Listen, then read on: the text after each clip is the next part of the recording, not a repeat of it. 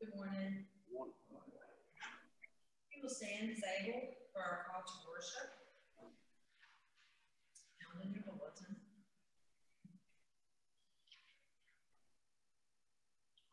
The Lord is our shepherd, we shall not want. He makes us to lie down in green pastures. He leads us beside still waters. He restores our souls. He leads us in right paths for his name's sake. We confess, Lord, that we often wander from your right paths. We often resist lying down in green pastures, believing that our ways are sure and our pastures pleasant. Bring us back to your fold and protect us as we wander on our journey of life. Even though we walk through the valley of the shadow of death, we fear no evil, for you are with us. Your rod and your staff comfort us. Help us, Lord, to trust in your steadfast love and protection. Give us the courage to follow you, even when the path looks dark. You prepare a table before us in the presence of our enemies. You anoint our heads with oil. Our cups overflow. Surely goodness and mercy will follow us all the days of our lives, and we shall dwell in the house of the Lord forever. Lord God, anoint us with the oil of faith as we worship you this day. Give us a clear vision of your provision for our lives, that we might live by your goodness and mercy forever. Join me in the gathering prayer. Holy God, you shepherd us by your tender care, leading us to lush grasslands and still waters. We hear your voice and respond to our state. Draw us ever nearer to you to the sound of your voice. Give us sure confidence in your saving grace. These things we pray in Jesus' name. Amen. Let's join together in hymn number 340, "'Tis So Sweet."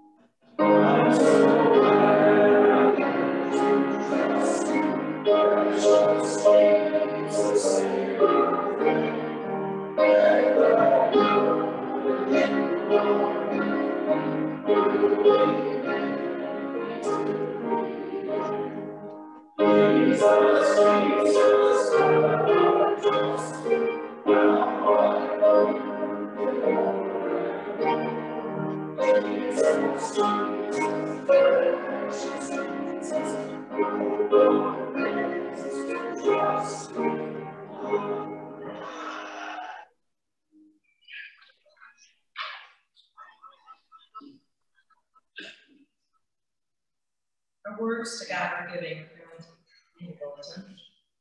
Surely the goodness of God overflows in our lives. Take time to count your blessings. The works of God are all around us. In these moments, we have the opportunity to offer ourselves and our substance to extend God's work on earth. The offering plates are in the center and the back of the sanctuary.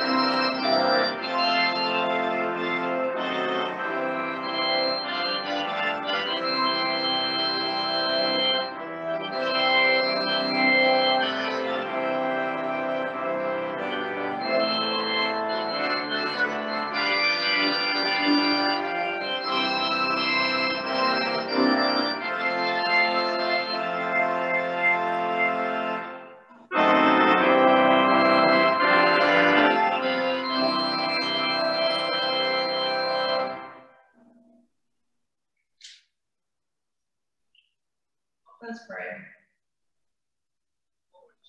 Thank you, Lord, for this beautiful day, for this day in our fellowship here of worship and music, for mothers, grandmothers, aunts, sisters, teachers, those in our lives who have been nurturers to us. We thank you, Lord, for the birth of new babies, for people becoming grandmothers and great-grandmothers as the circle continues. We ask you to bless these gifts that we have given on this day for the work of your kingdom. In Jesus' name, amen. Now the children's message, Kathy. Children, come on.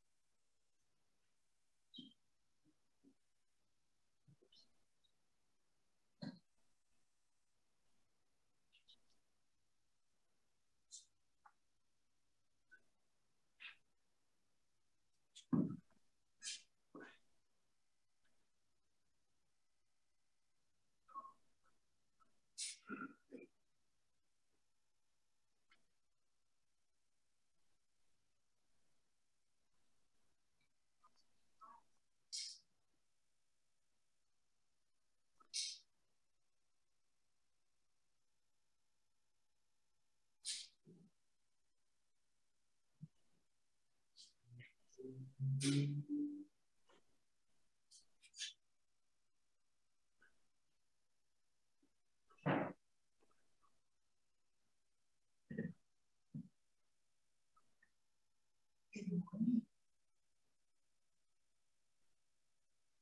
Knows what day is right.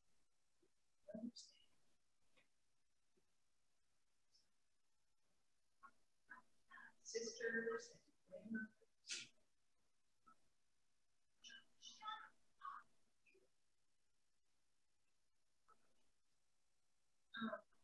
I'm going to explain how many others are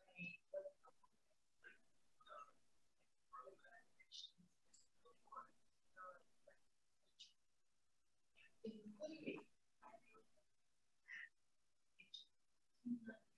England, early Christian celebrated, especially later today culture and so especially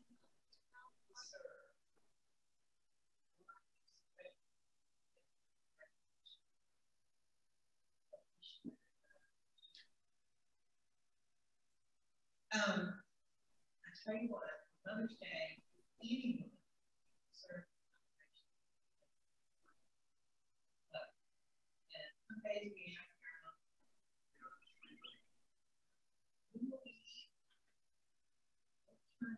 what should I wear?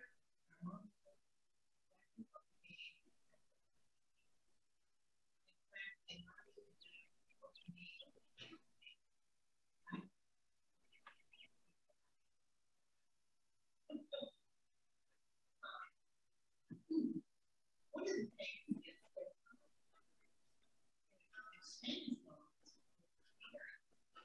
and what?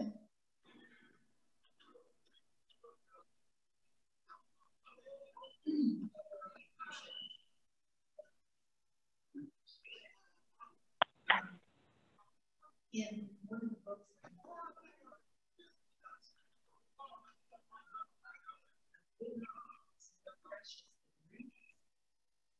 what's special and precious to us.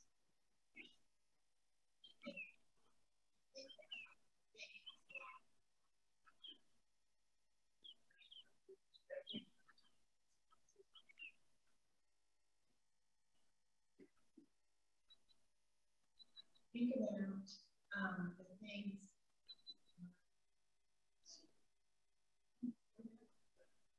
What's new?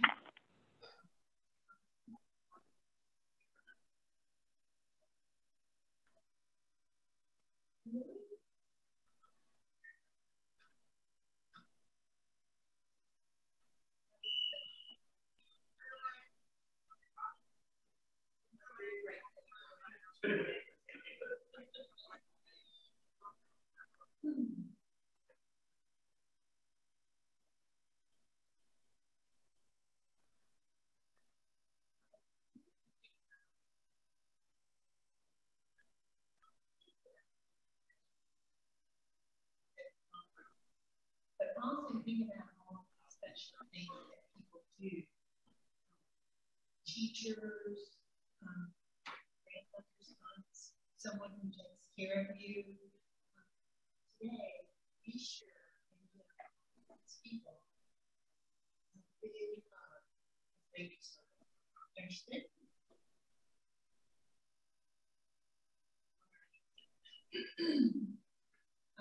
Let's pray.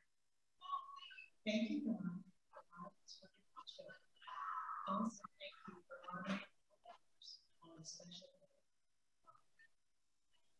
And don't forget to give all the moms, aunts, sisters, grandmothers, and grandmothers a big hug. Okay?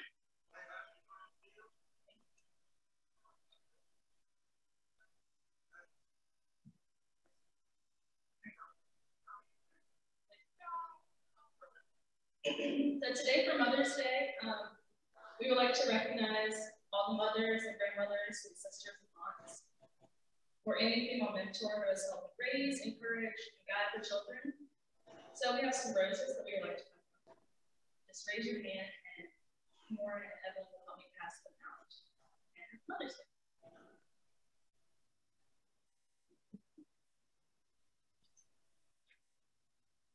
Our scripture for today is a very familiar passage, a very familiar chapter for most of us. If you've not studied it or learned it in Sunday school, which most of us probably have, heard it in weddings, etc. It's 1 Corinthians chapter 13. We'll be reading 4 through 7 verses. Love is patient. Love is kind. Love is not envious or boastful or arrogant or rude. It does not insist on its own way. It is not irritable or resentful. It does not rejoice in wrongdoing, but rejoices in the truth. It bears all things, believes all things, hopes all things, endures all things. May the Lord add his blessing to the reading of his word.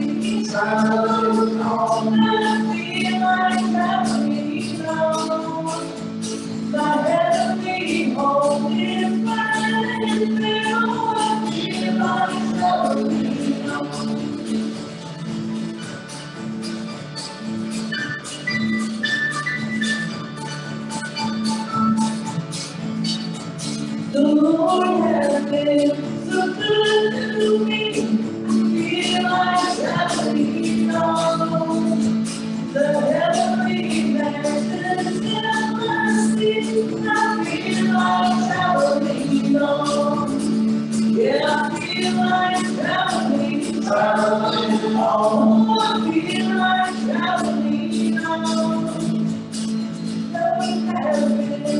good to me. I feel like shouting on.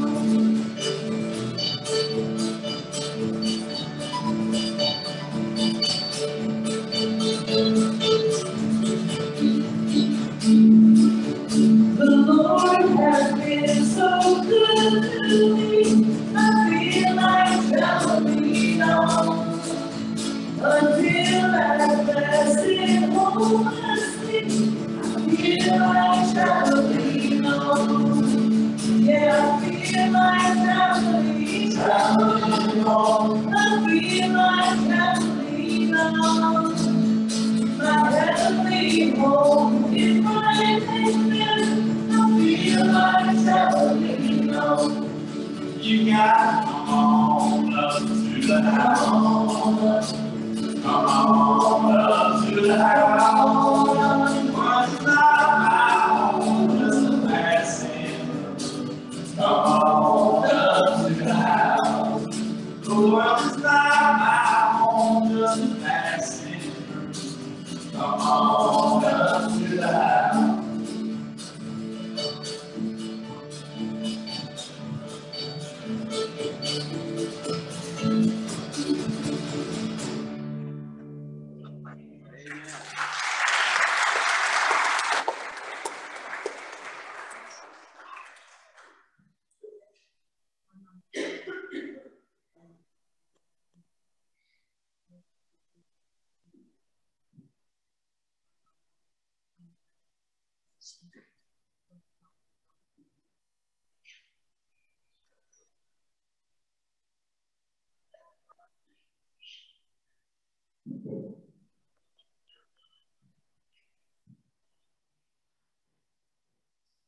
It's always a joy to bring music to you all, and just great time playing the Master Forever.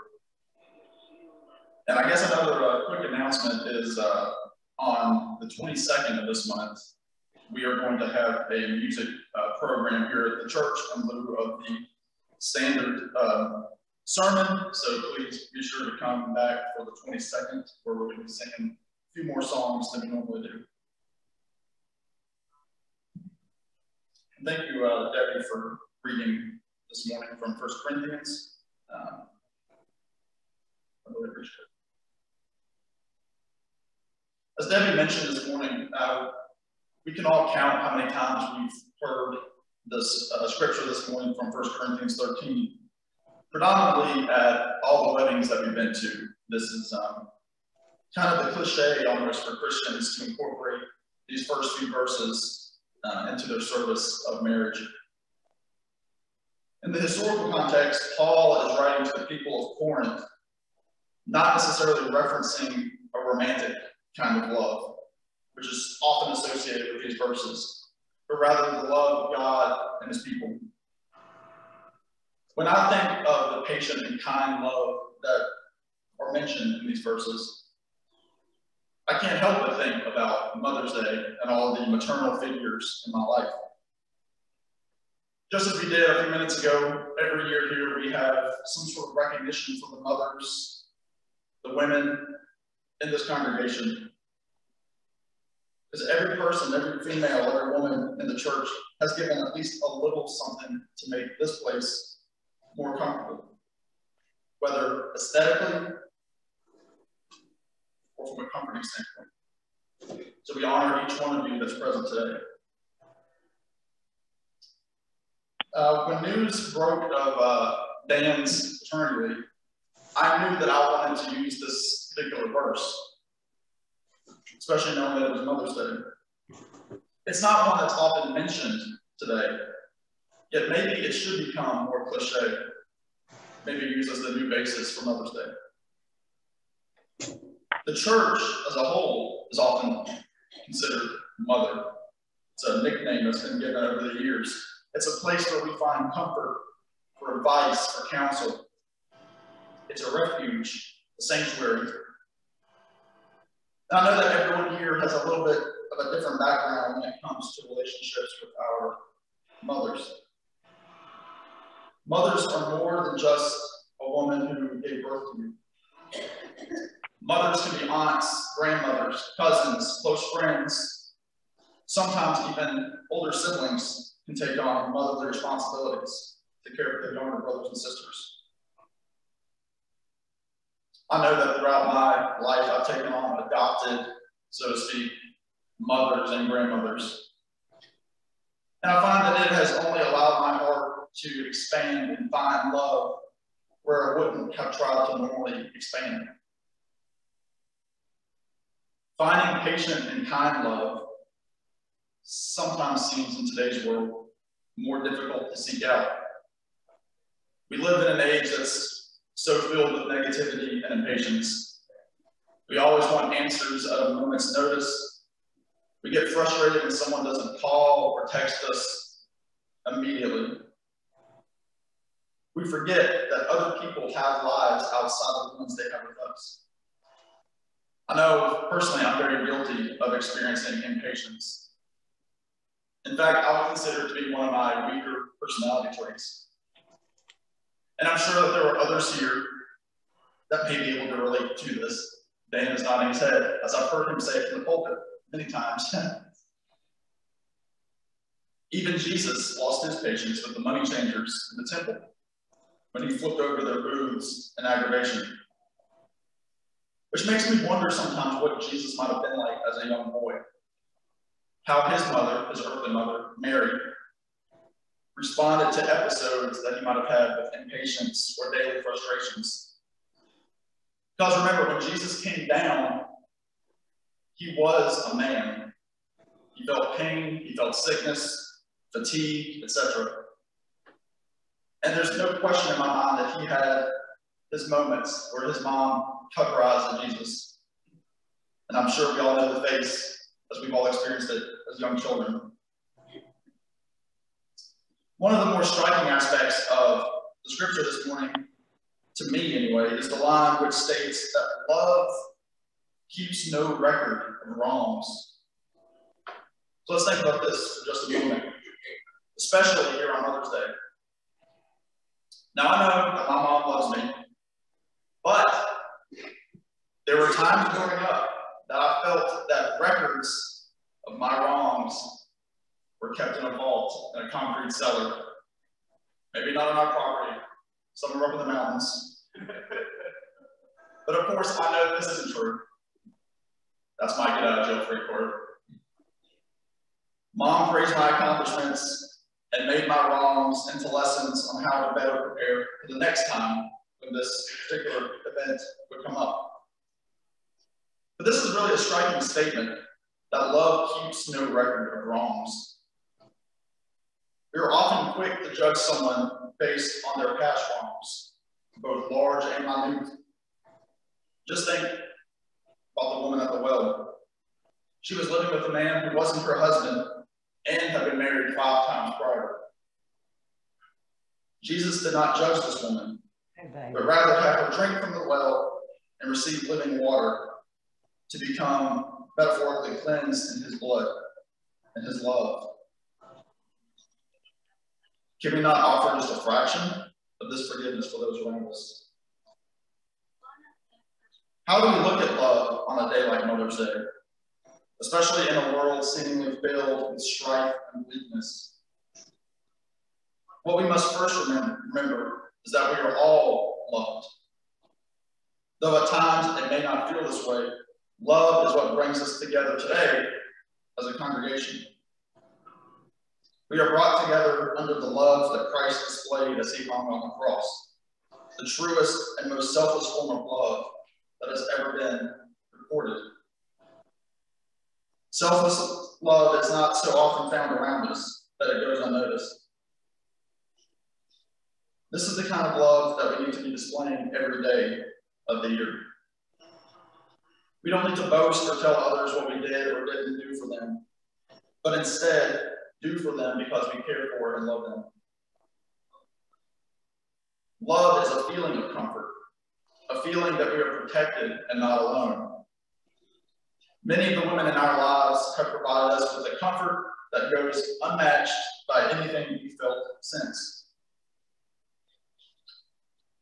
An example of this kind of love one of the first examples that I thought of, that I know several members of this congregation have experienced, comes from New Bethel Church of the Brethren member Myrtle Connor.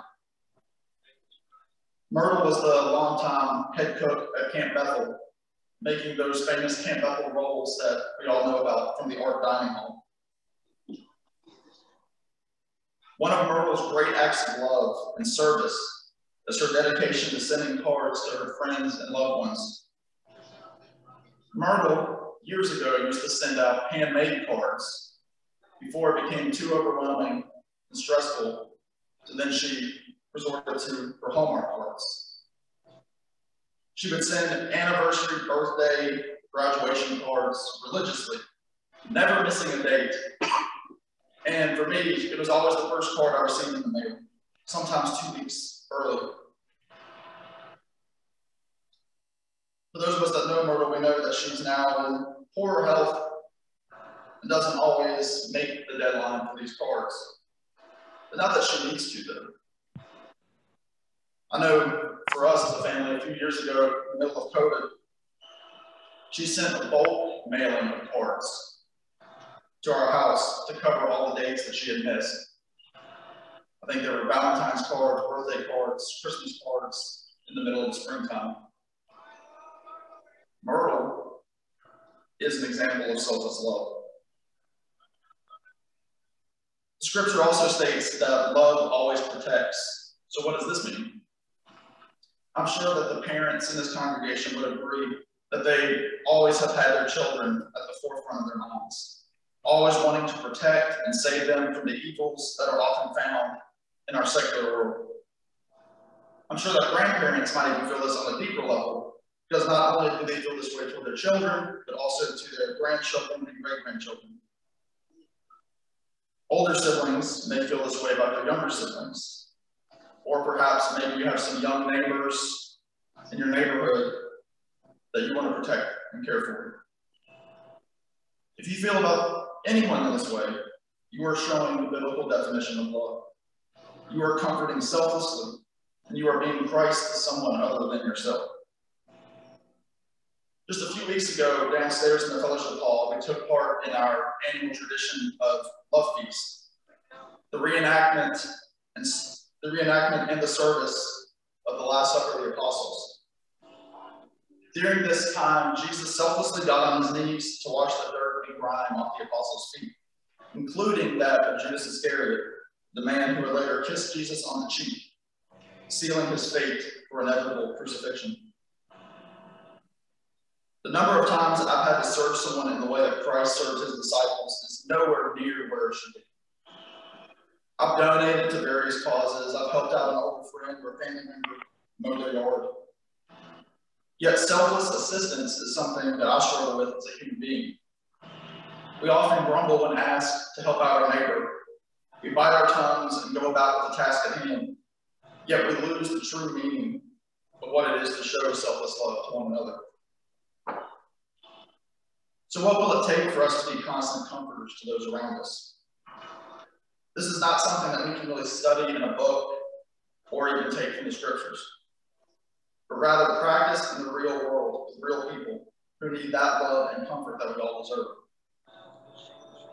We need to do as Christ would want us to do. Love without boasting it, without making a production about the good that we have shown.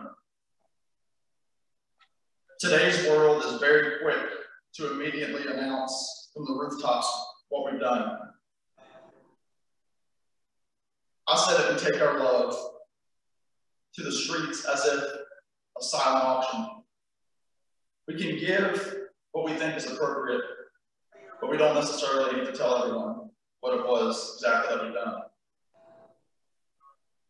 As I mentioned earlier in our Joys and Concerns, the Carolina District yesterday celebrated its Ministry Mission Day at Fairview Church of the Brethren in Rocky Mount. Briefly, for those that don't know, this is a time where mostly pastors and ministers, as well as annual conference delegates, gather in sessions to go over the annual conference theme and to study how we can strengthen our congregations in various workshops. The speaker yesterday was our former pastor, Patrick Starkey, giving a message on being bound together in love. And something that he said was asking us all to raise our hand if we'd ever heard a sermon or dozens of sermons on love. And of course, all 60 people raised their hand. Because love is a topic that has been ingrained in us from the inception, our inception into the church. Now I'm kind of going to echo what Patrick said, that nothing that I've said in this sermon is going to be new ground. Nothing is monumental. Yet love is a topic that we can forever look at from all angles and never truly understand it. But my hope is this: as we celebrate today, simply for being another day of life, let's celebrate love, that ever constant comforter that rests in our hearts and is enshrouded around us. We have so many people in our lives that give us love every day. And if you feel this isn't true, just look around you. Because everyone here loves you and has your best interests at heart. Love is patient. Love is kind. Patience, kindness, fruits of the Spirit that are taught to us as small children, whether in Sunday school, Vacation Bible School, camp. Yet do we always show patience and kindness when we think that we are showing love? It does not envy. It does not boast. How often do we envy and boast when others have what we don't? It does not dishonor others. It is not self-seeking. It is not easily angered. It keeps no record of wrongs. Love does not delight in evil, but rejoices for the truth. It always protects, always trusts, always hopes, and always perseveres. I felt that it was important to reinstate that scripture, this brief yet very, very familiar scripture, so that we leave here not forgetting its significant meaning in our lives. So where do we go from here? Let's do our best to love in the ways that so many among us can love, whether it is our mothers, grandmothers, friends, church family. We can all, men and women, provide comfort and support to those in our personal bubbles. As a church family, it is part of our responsibility to comfort those, not only that we know, but those in our global community as well. We are stewards of the earth, and part of this stewardship is the love and comfort that we are to show our brothers and sisters in Christ. Love perseveres. This is a very small part of the scripture, yet it is so powerful and is something that we don't often ponder enough. Why is it that we have memories of loved ones who have gone before us? Whether mothers, fathers, grandmothers, grandfathers, close friends, we keep a part of our heart reserved for loving people who help shape and mold us who we are today. Little things remind us of who someone was or how they were. A song comes on that takes us to another place at a time, a smell or a taste enchants us. We hold on to the love that was. We take it and store it in our hearts. Love carries on through hate. It is the spark in a pitch black tunnel. It is the hope and the warmth that we need to continue on in our lives. Show it to others, and it will be shown to you. Amen.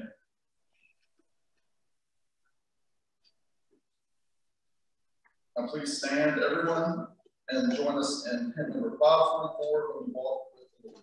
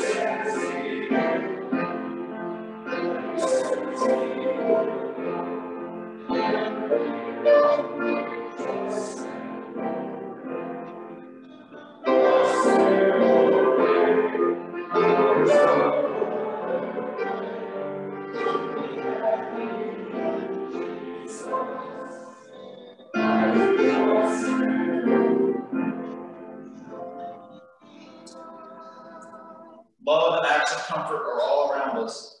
So let's take notice and outwardly show these traits to everyone. Amen.